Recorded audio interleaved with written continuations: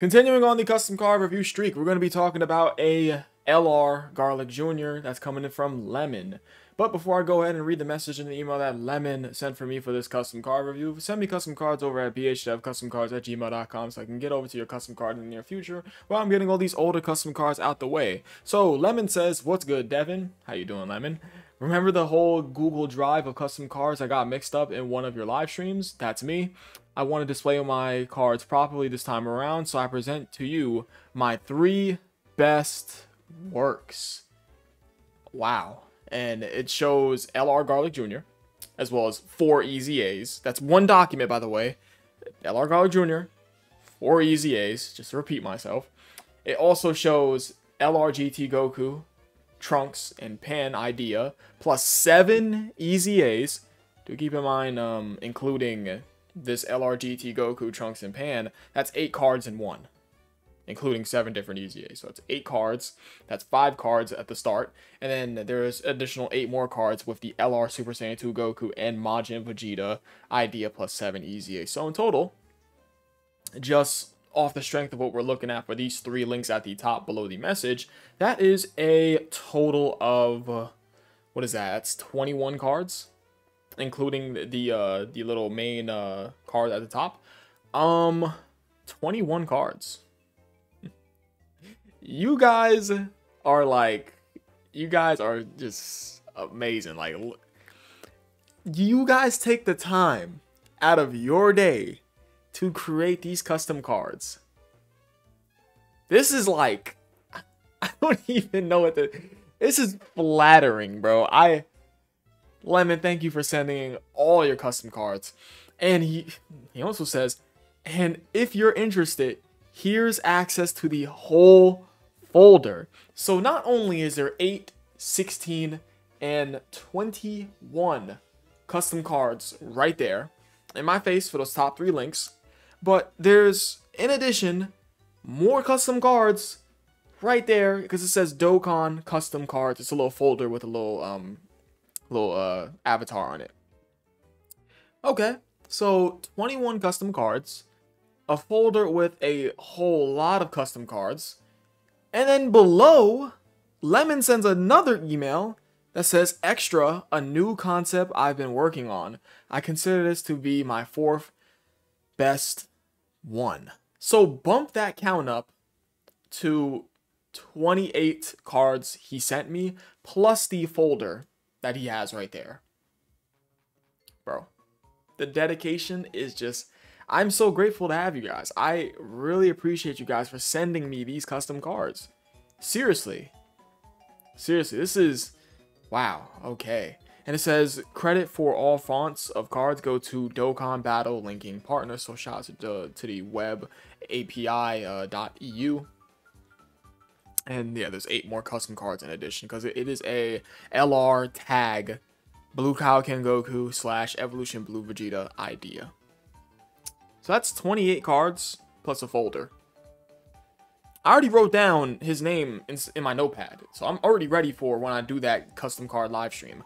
And I'm probably not going to be focused on the chat too much for those type of live streams, because I want to go ahead and get straight into it and see what we're taking a look at. I'll only look at like the chat when I'm done reading the custom card, so I don't get too distracted. Anyways, without further ado, let's take a look at what this LR Garlic Jr. is looking like. I think this is from like the little Dragon Ball card game. Cool art, by the way. So, it looks good on the other screen. It does. Maybe I could zoom in just like a little bit. Can I zoom in? I could. Okay, cool. So, Overlord of the Dead Zone. That's fire. Just a little title for it. Garlic Jr. and his leader skill is Terrifying Conquerors, Transformation Boost, or Power of Wishes, 3 key, and 170% across the board. And his 30% of the stats is 2 movie bosses, Resurrected Warriors, or Revenge. Dev, you already know what to do. Show us what this category is looking like. So this is what Garlic Jr.'s 200% leader skill is looking like. You have LR Ultimate Gohan, you have LR Broly, you have LR Fortnite, you have LR Pilaf Gang, you have Trunks himself, the time traveler's 200% leader skill if I remember correctly. You have the GOAT Dr. Wheelo, you got Bobbity the Fraud, you have Orange Piccolo, and so on and so forth. At first glance for this category, I mean, Gohan, cool. Broly, cool. Trunks, eh. You have Piccolo, Frieza for shorter fights. You have Boo. You have Haruta Goat. Who else? Who else? Who else? This guy's not a super boss, so clearly you're not gonna really be using this guy. I mean, you still could get some usability out of him, could you? Possibly, because you have Broly here. Turles, man. Oof. Turles, what happened? You also have Tech Ultimate Gohan, Exchange Boo. There are a couple of good pieces on this category, admittingly so, but there's only a few good pieces, to be honest.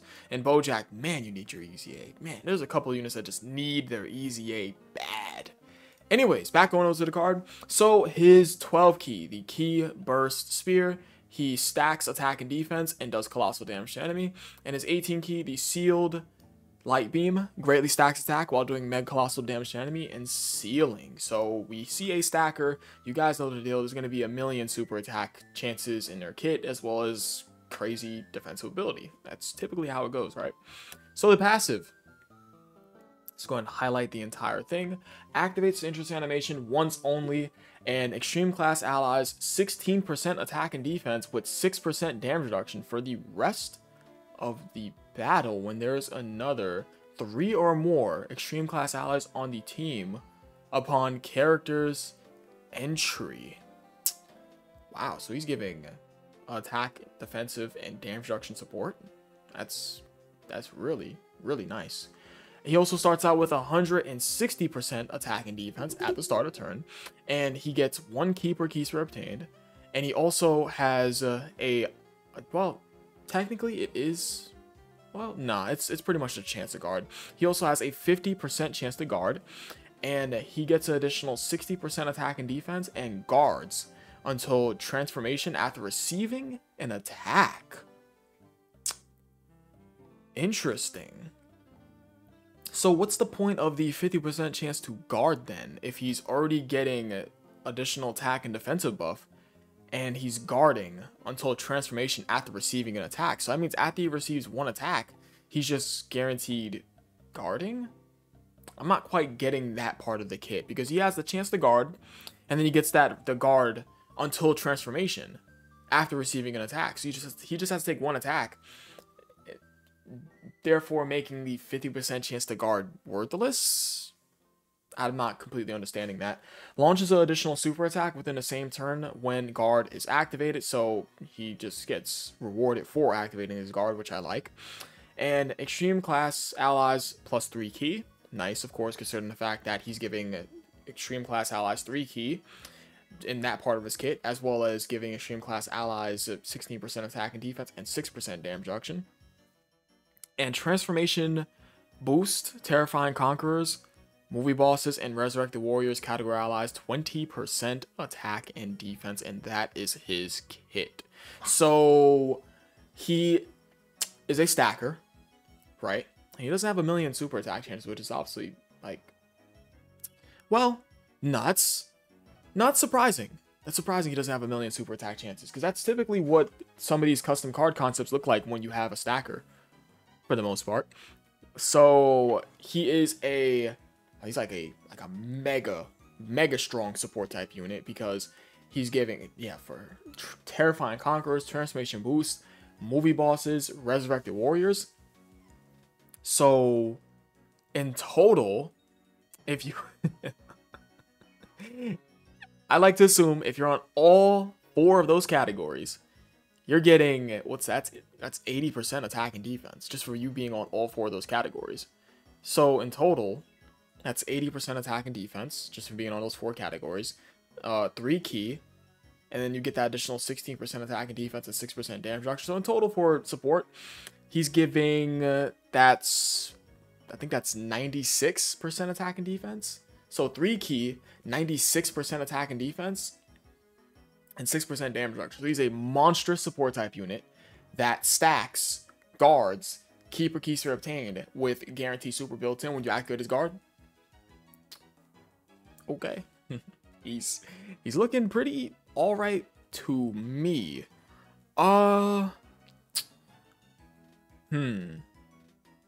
Yeah. I think the strongest thing about this part of his car is that he's a strong support type unit. He's just a strong support type unit for sure, and he's stacking, of course. This is a uber strong support. And the active skill. So transforms can be activated from the 3rd turn from the start of battle when facing 2 or more enemies, or from the 6th turn from start of battle. 6th turn. Okay. I think I would have liked it just a little bit better if it was 4th or 5th turn, but I could possibly see the reasoning because you want him to stack as much as possible to get to his active skill transformation. So I can see it. I could definitely respect it for sure.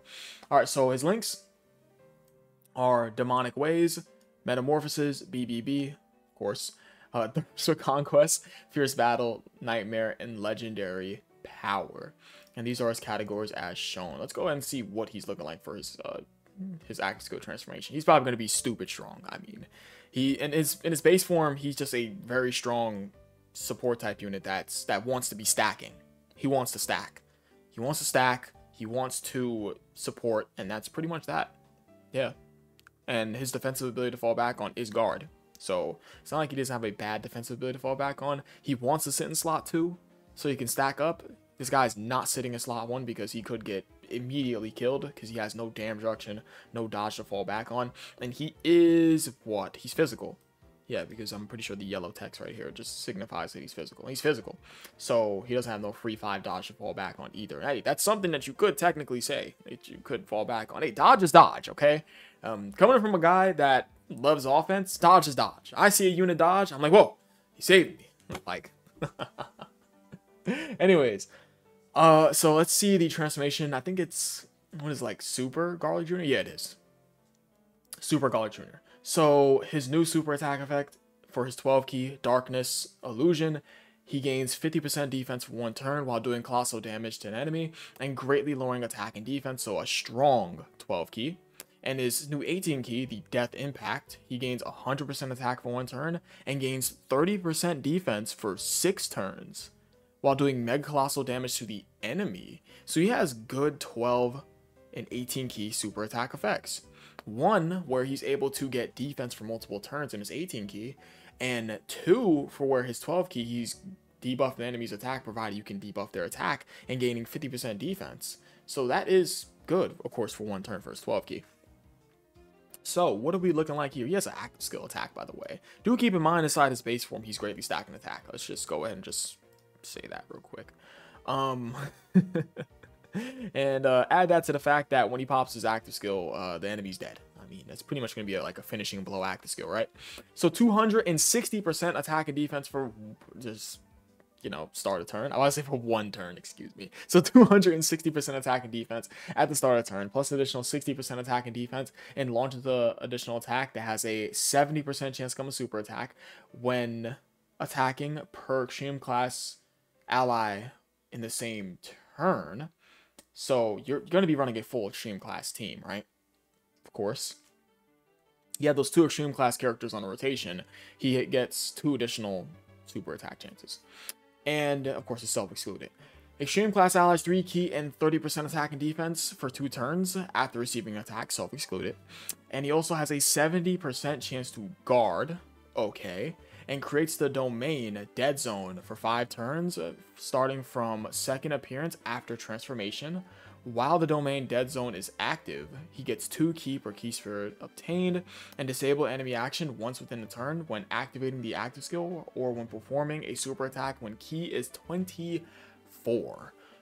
Okay, so I think on the defensive end, right, he only has the 70% chance to guard. So within that first turn of popping his active skill transformation and he gets his domain active, I think that this guy would definitely have to take a turn like to sit inside slot 2 so he can super, do his low 18 key super, and then get that 30% defense for 6 turns, right? So you could be on the safe side rather than just throw him inside the first slot after popping his active skill transformation and him getting his back blown out. Pause. Anyways, and on the offensive end, 260% attack, additional 60% attack when, well, that's additional 120% because you're going to be running a full extreme class team anyways, all right? Yeah, it's per extreme class ally attack in the same turn, because this is a 60% attack and defense, and launches an additional attack that has a 70% chance to become a super attack per extreme class ally attack in the same turn. Unless that's in conjunction to the just the additional super attack chance. So I'm just gonna go off the basis of just assuming that with his 260% attack, as well as his 100% attack when he's performing an 18 key super, he's getting an additional 120% when you have, of course, the 120% attack, when you have 2 other extreme class allies on the turn. This guy also, what else? I mean, could you count the disabling enemy action as a offensive, like, maneuver? Could you? It's more so something that's helping the team. I don't know what to describe it as. But yeah, I mean, look at what this guy has, like, on the offensive and defensive end. He looks good. I think he looks good, for sure. I like the design. It's definitely pretty Dokkan-esque. Definitely. Well, this gives me, like, STR Bojack vibes. Like a Big Daddy version of STR Bojack kind of vibe, where he's giving a lot of support for his team. Well, no. But yeah, no, not STR Bojack. What's a better example? More like Int Vados. Doesn't she give like a crazy amount of support if you're on all those teams? Yeah, like a Int Vados kind of thing. Or maybe like Margarita.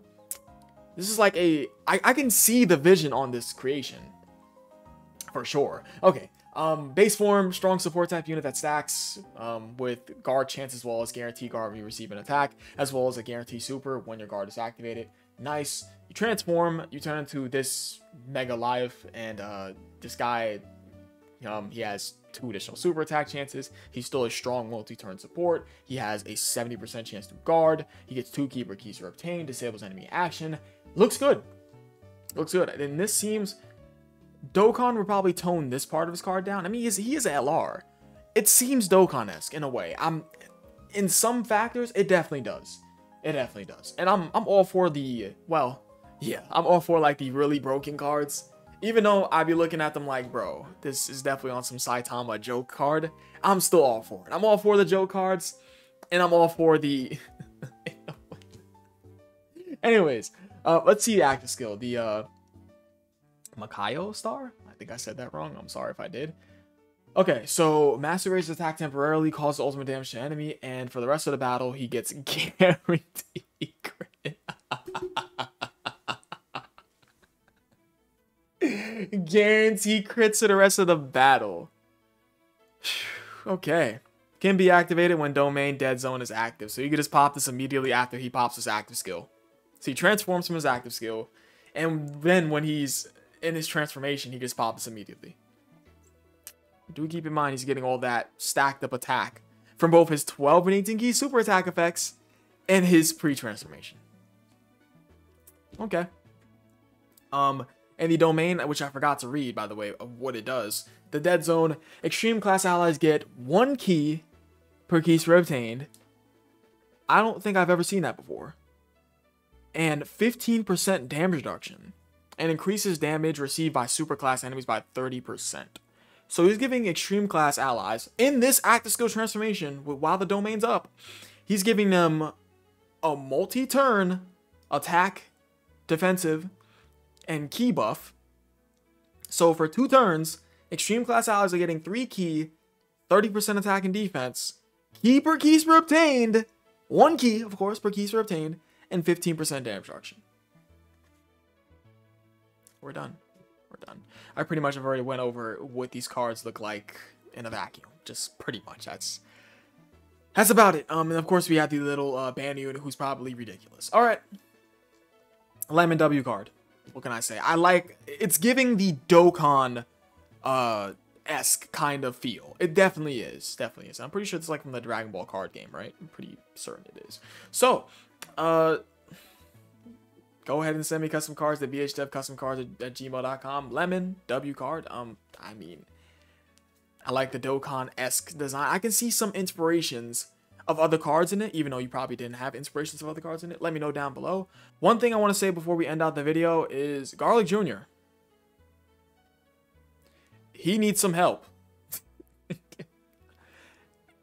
can you get like a free-to-play LR? Prime Battle LR? I don't think it hurt. And when this guy came out, this guy was he was pretty good. He was good when he came out because of, I mean, this right here, this support, ridiculous. You saw him in many showcases back then. I think that's about, he greatly stacks. I appreciate you guys watching. You guys are the best. I'll catch you guys next time. I absolutely love you all. Join the 24/7 Discord server. Link to my Discord servers down below in the description below for you guys to join and ask questions about the game, blah blah blah, chill with us, and you know, so on and so forth. Peace.